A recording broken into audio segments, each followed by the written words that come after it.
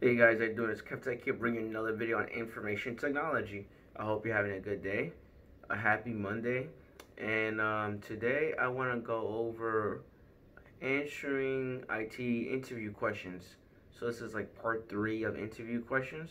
If you want to see me make another video on this, or like a question that you've been asked before in an interview, definitely let me know and I'll show you how to answer it.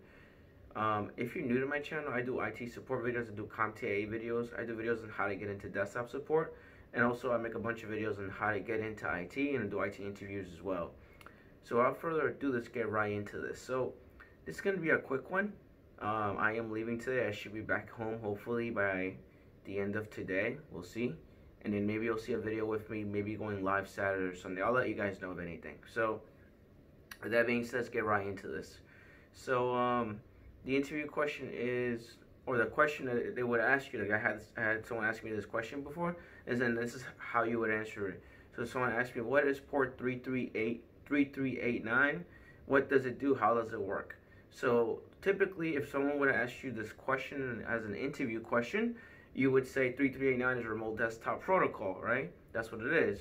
That's something that someone would say. Typically, they would just give you a definition and an answer, and then that's it. And then the manager's gonna be like, oh, okay, that's okay, that's fine. And they'll ask you the next question. This is the way how I would answer it. It's the way you should answer it if you have IT experience or if you're new in IT, and this separates you from everyone else that is answering the same question. Instead of giving a definition, you give them an example. So this is the answer you would say, something like this.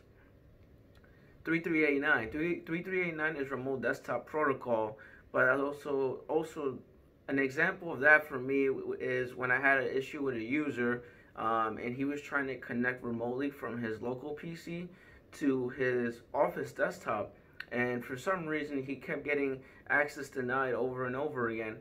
So immediately we noticed that 3389 remote desktop was completely checked off in Windows settings. So we enable that on Windows settings. And also, if you're trying to remote into a certain desktop, you need to be added to a remote desktop users or remote desktop group. So I added him part of that group as well. And then after that, he was able to successfully connect to his computer or his work desktop in the office. And then after that, I asked him, are you okay? You able to connect now? I said, yeah, I'm good now. Did you have any other issues after that? No, that's it. And that's basically how I resolved that issue. Typically, you have that issue if the person's not adding remote desktop groups, or if the person has 3389 not on, or something firewall related where the firewall might be blocking certain ports like 3389, and that's the reason why he can't connect to his desktop or PC. So that's how you would answer that question. So you will give them a hypothetical example based on experiences that you have gotten from work, and you give them an answer like that versus giving a definition. So you don't give someone a definition when you're answering an interview question. You give them an hypothetical example based on your personal experience. Now, if you have no experience, you don't know what to say because you have zero experience. The way you would answer that question is it will be in a non-experienced way. It would just give them an example. Just tell them, oh, I know 3389 is remote desktop. I know you have to add them to remote desktop groups. I've done this before on a virtual machine or a VM. Basically, I had a user connect remotely, and he couldn't connect remotely, so I enabled 3389 for him. And I also noticed that firewall was blocking that port, so I had to enable it. Stuff like that. You have to give them an example of some sort.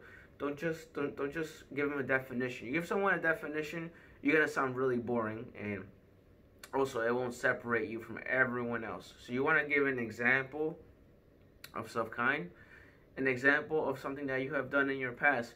Maybe you had an issue with DNS, or maybe you had an issue with port 80, or maybe you had an issue with FTP 2021. So like an example of that is like, oh, I had a user, he was trying to download some documents through FTP, and he couldn't download the document. It kept saying incorrect username and password. And then we realized that FTP was disabled for him. So we had to enable FTP in the firewall under firewall settings. We had to enable port 2021, which we did. And then after that, he was able to successfully download those documents. And also on top of that, since for some security reasons we didn't allow that, we actually had to download it ourselves for him. So we downloaded a Fire FTP program, and basically that's for Firefox, and I put that on Firefox, and then after that I downloaded the documents for him, and then I went to see $users. I went under his name, and I just copy and paste the documents over to his desktop, and that's basically how I downloaded this file. So you gotta give him an example of some sort. You don't get too technical with it. Just give him an example. Make it as easy as possible, not too complicated. You don't sound like a dictionary. You sound like a regular human being talking to a regular person. And also, like I said, I said in my other videos, it depends who you're talking to. So if you're talking to your mom, and your grandma, or your dad, you make it as non-complicated as possible. So you say, yeah. So remote desktop is basically, it allows them to connect to a desktop if they're not in the office and they're trying to connect from like another country. Basically, you have to allow that to work. So I had to change a setting on his computer, and basically I allowed it to work, and he was able to connect to the computer after that. Or an example of that would be with FTP. He's trying to get some programs. You know how it's like you talk to your mom or your dad. So you know how you download a program. You want to download Facebook or Messenger or WhatsApp on your phone, and you need to put a password in order to download it. Yeah, so he couldn't download it because his password and his password and his username was probably not correct. But also you need to allow it. You have to change some settings for it to work. So I went into his computer again, and I changed the setting for it to work, and he was able to download those files after that using FTP. So FTP is like a program similar to like Messenger or WhatsApp, but in this program you could share files with people, like share pictures and stuff like that. So that's basically what we did, and basically I was able to download these files for him. So you make it as simple as possible, depending who you're talking to. If you're talking to your mom and your dad, to someone that's from HR, obviously you talk to them like that. Now, if you talk to someone that's from IT, obviously you give them a different type of answer. It's more technical. Basically, you talk about the ports, what ports you enable, which ports you allow, firewall was being blocked, blah, blah, blah, and you tell me to add it to certain groups, but also you give an example of when that's happened to you as a job experience. If you have no job experience, you can make one up. It doesn't matter. Just, make yourself unique, separate yourself out from everyone else. So anyway, I hope this video helps you out. This is another hypothetical question.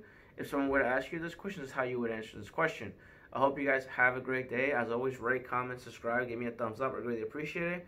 I should be home soon, and you should see a live video from me hopefully real soon, all right? I hope you guys have a great Monday. Take care. Peace. Bye.